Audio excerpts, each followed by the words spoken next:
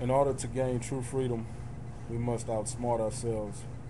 Americans have been taught that they're the richest country in the world, but since I consider health wealth, I don't exactly agree with that statement.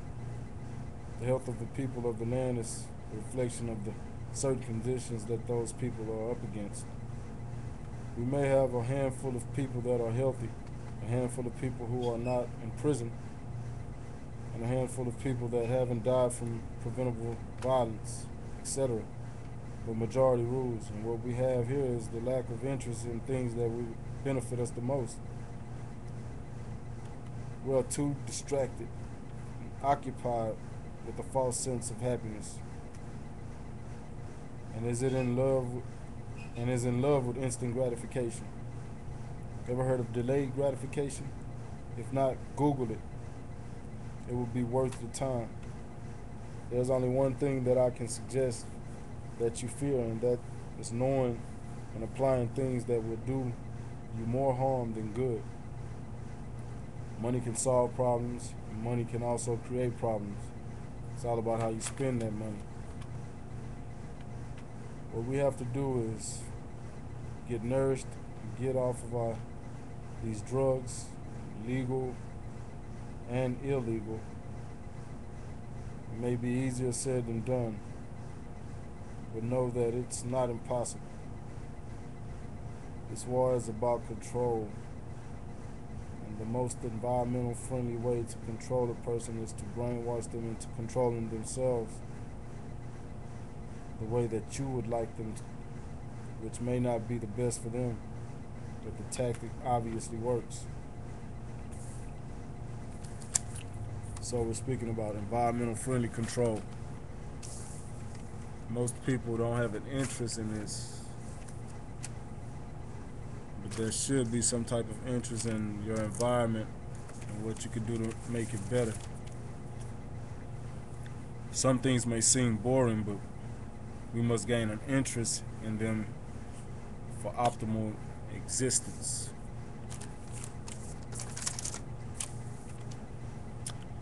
Okay, we all have to die from something, but why should it be self-destruction? And it's kind of difficult to control an addiction that you're not aware of having. So we're going to go into this environmental study.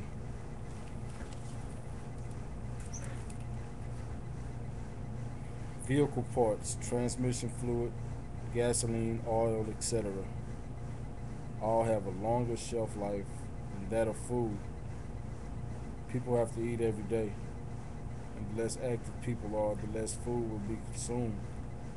If you take two kids that are the same height, weight, and age, then feed them the same amount of food and assign them to two different activities. One play basketball and the other play video games. The kid who played basketball would be ready to eat before the kid that played video games. So the use of transportation has a connection to the amount of food that we have access to and how much food is supplied. An increase in the demand for food will put a strain on the food supply that's somewhat in troubled waters already. So like I said, it's partially about keeping a person from being physically active. Oral sex and masturbation is more energy efficient than sexual intercourse. Outside of land, people are the ultimate resource. Going green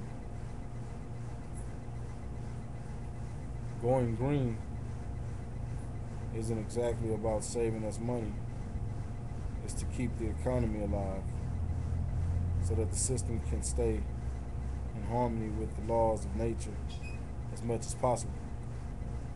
And that's a little bit of my take on the going green movement. It takes more coordination, more coordinated operations, more manpower, more land space, more water to feed a raw vegan city than it does to feed a city full of processed people.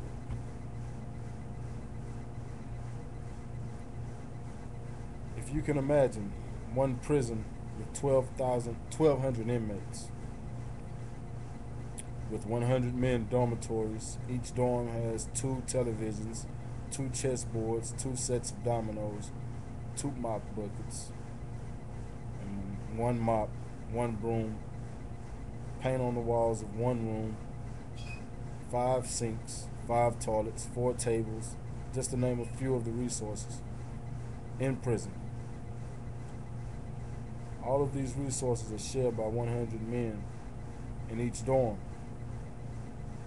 If we were to free all 1,200 of the inmates, each one will require their own land space and the above resources that I just mentioned. So, it is more resourceful to accommodate a prison population and to sustain a prison population than it is to do so with a so-called free city population. It's just simple mathematics. Less stores, less police officers, less landscaping crews, less doctors, less hospitals, less cooking and eating utensils, less basketball courts, less exercise equipment, less trees having to be cut, less libraries, less dumpsters, less washaterias, less guns, less pepper spray, less light bulbs, and that's just to name a few of the resources that will be conserved just from creating large prison populations alone. There are more drug dealers on the street corners than there are drug lords. That's the reason why they choose to go after the street pushers, because it's more of them to fill the prisons. And prisons are necessary for the system to remain environmental friendly. So, are there any objections?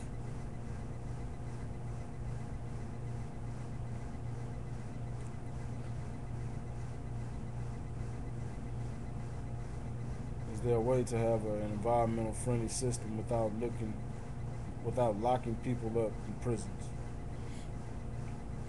People in the so-called free world tend to buy more resources than what they need, such as toilet paper, food, clothes, big screen TV sets, which use more oil to make than smaller sets. Lots of people just spend money on things that they don't really need at all.